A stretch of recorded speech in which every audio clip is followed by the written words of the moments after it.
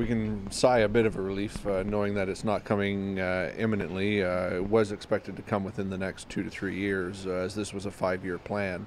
So now that the Liberals have gotten in and put a moratorium on it, it's now we can stop and take a breath and move forward with the rest of the conversation with Canadians. How many jobs are saved here locally? We've already lost a number of jobs just from the sorting, because all the local mail that used to be sorted locally is now shipped to Toronto. So if you want to send a letter across town, it goes to Toronto first and then back up here. So that's something that we'd like the Liberals to look at closely.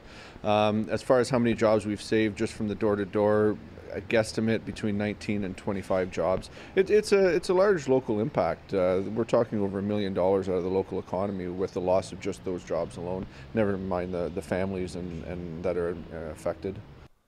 The local union pres spoke highly of those who voiced their displeasure with the plan to phase out door-to-door delivery. The seniors and the differently abled really came out and opposed these draconian cuts from the Stephen Harper Conservative government. Small businesses, I think, as well, are really happy that they're going to continue getting their mail and not have to pay somebody to go pick it up for them, and which is, you know, a cost of business that they don't support right now.